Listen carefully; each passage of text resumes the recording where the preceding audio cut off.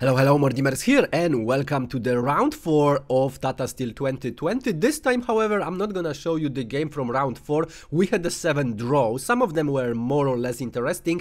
However, what was interesting in the game, another game from round 3, where Pentala Harikrishna with the black pieces played the French defense. And as you already know, I played French defense by myself, and I am very often happy if I see new ideas which I can implement in my games.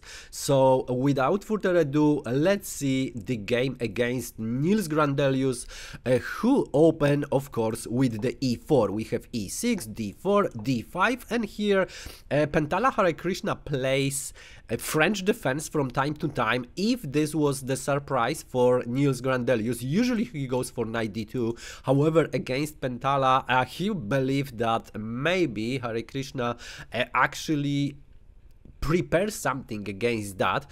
So knight c3 can be very complicated. A lot of ideas after knight c3. And Pentala Harikrishna knows a lot of interesting continuations. So he went for e5. Because what can go wrong if you go for the advanced variation? This is pretty much safe. Black have to be very careful. So we have e5. We have c5, pretty much standard, c3, and now not knight c6, but queen b6 first. So this is the first a little detail which was changed compared to the main line. We have knight f3, nothing fancy, and of course after knight c6 we would go to the main line. However, we have another interesting idea. This knight is waiting, so we have bishop d7. Now, what is the idea? The idea is a pretty simple idea. The bishop is going to go to b5 once the bishop, light square bishop, is moved. So black just gonna wait. And I show you already the variation just promoted or maybe invented by the Armenian grandmasters. Petrosian played that, Vaganian played that very often, where we had the b6 with the idea of bishop a6 and exchanging the light square bishop. Exchanging the light square bishop is the one of the main ideas in some of these advanced French defense ideas with e5. So this always you have to be aware, and if you play that yourself with the black pieces, you can actually try to exchange the light square bishop, and very often it's possible. So what are possible answers for white? a3, very typical in the French defense. Bishop d3, moving the bishop on this diagonal. This is of course also possible. Knight a3, very typical for the French defense. Even queen b3 and trying to exchange the queens. This is also possible. However, in our game we have bishop e2, and now immediately c takes on d4, c takes on d4, and bishop b5, saying, okay, we're gonna exchange the light square bishop. We have the castle by Nils Grandelius. We exchange the light square bishops, and now it looks like this pawn is the base of this little pawn chain, so it should be attacked, and indeed knight c6 was played now. And here we have knight c3. So Nils Grandelius doesn't actually defend the pawn on d4. Why?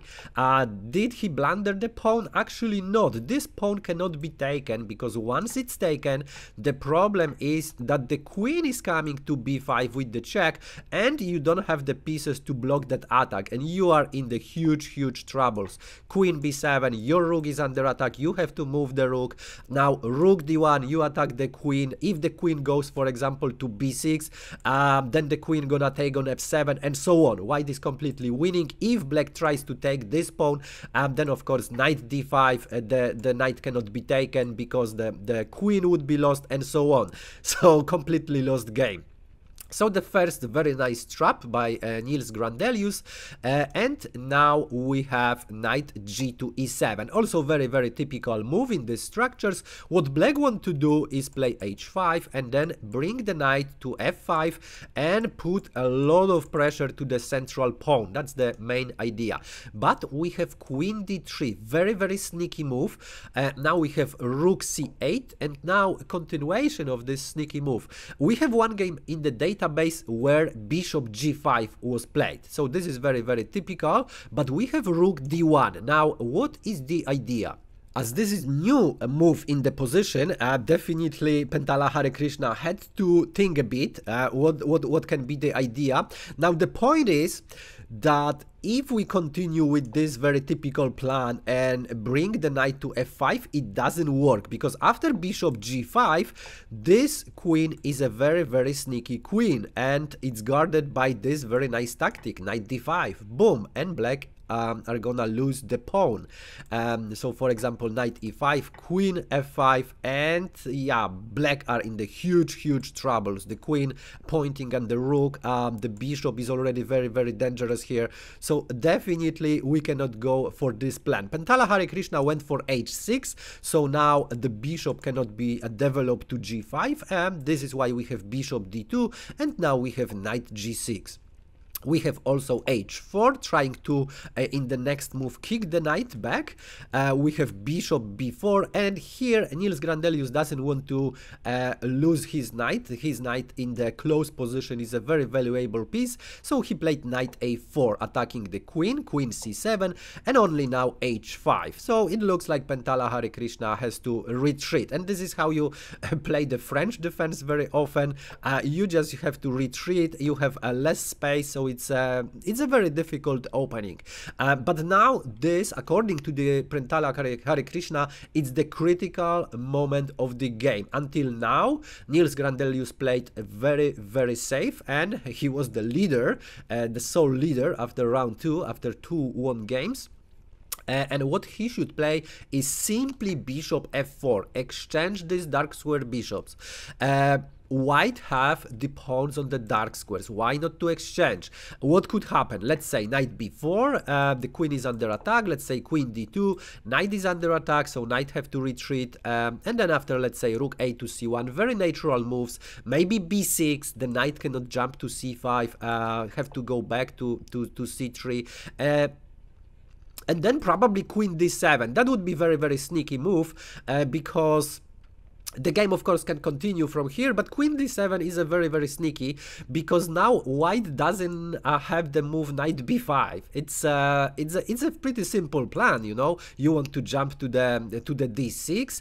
There are no dark square bishop. These knights cannot help this square yet too much. Maybe with the knight f5, but g4 can actually kick the knight. So that's not the idea. But knight b5 cannot be played. Can you spot why? The point is that knight e5 is a move here, okay, and the knight is under attack. So even if you take with the knight, very active move, then you are in the troubles. And anyhow, black has one extra pawn.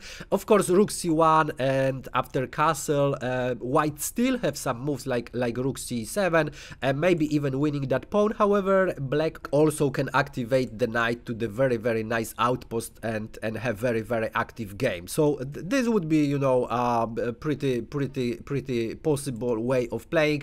Of course, without this knight b5, it's just not necessary.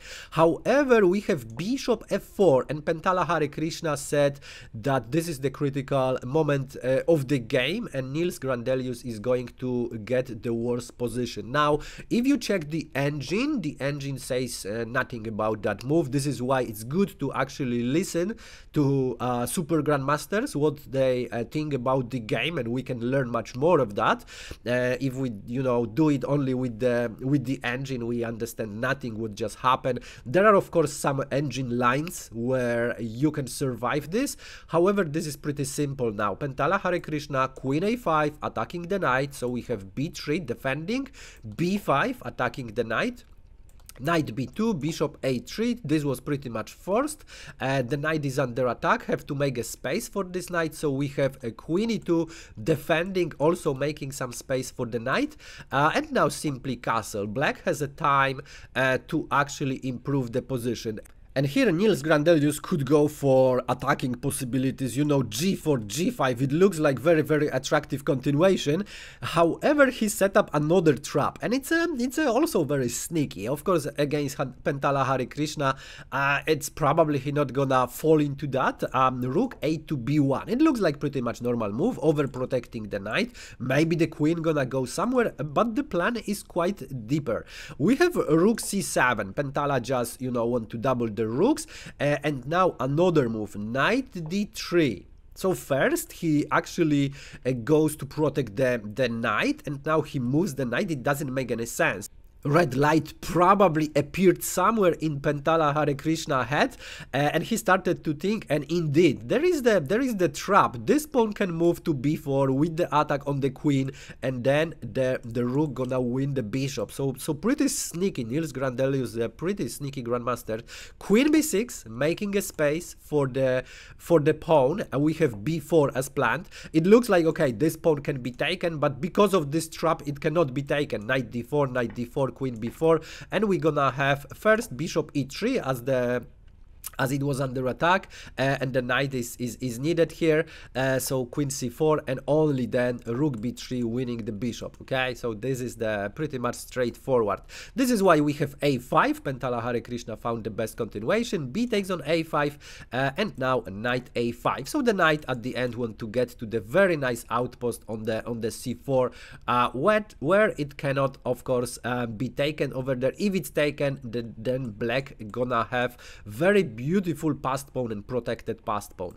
We have bishop c1, now trying to exchange the dark square bishop, but now it's too late. Pentala said, okay, my plan is simple. What I want to do is exchange all possible pieces, get your pawn on a2, and win the game. So this is the plan. Bishop c1, we have rook d2 c1, rook c1, knight c1, we have knight c4 as planned, and now knight b3. So also want to get to the c5, very nice outpost. We have rook a5. First we have rook c1, and now we have knight c6. So what Pentala is doing is a pretty simple stuff. He just want to bring another piece and attack the pawn on a2.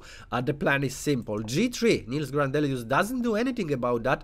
He actually cannot do anything. If he moved the pawn on a3, he gonna lose it. To a4, he gonna lose it. So doesn't make any sense.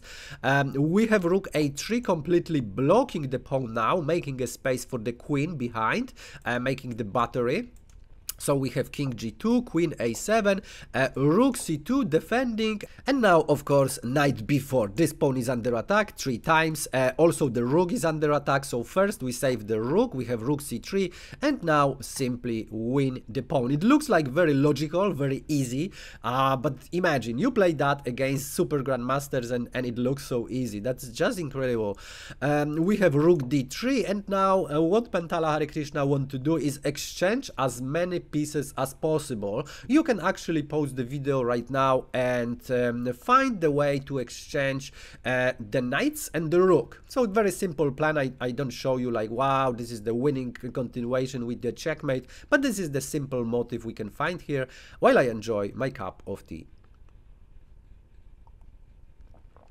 Okay, ready?